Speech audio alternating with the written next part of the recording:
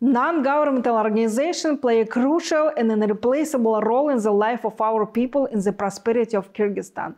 Our country has always been known for a high level of freedom of speech and strong civil society.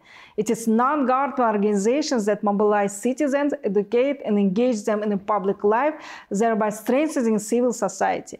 Close collaboration with independent media contributes to the creation of an informed and responsible society. Today, the NGO sector operates in the most important sector of Kyrgyzstan, providing assistance in the development of education, healthcare, environmental conservation, small businesses, and many other areas.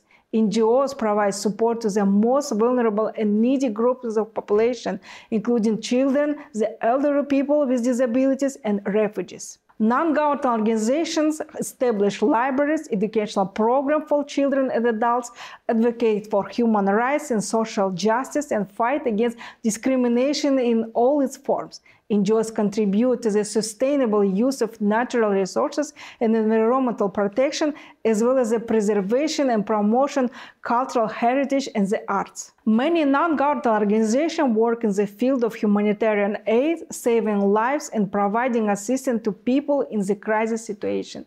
Thanks to the NGOs, we have the opportunity to achieve positive change in the country and develop a strong civil society.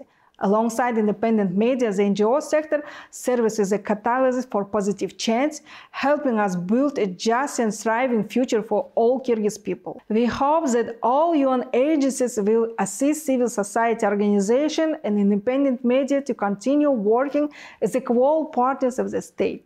We call on Kyrgyzstan authorities to provide funding for the work of civil society organizations and independent media and ensure that relevant laws, policies, institutions, and law enforcement practices are aimed at supporting civil society and free media in line with Kyrgyzstan's human rights commitments. From our side, on the eve of the 75th anniversary of the Universal Declaration of Human Rights, we reaffirm our joint determination to work as equal partners of the state in advancing sustainable development goals and national development strategy.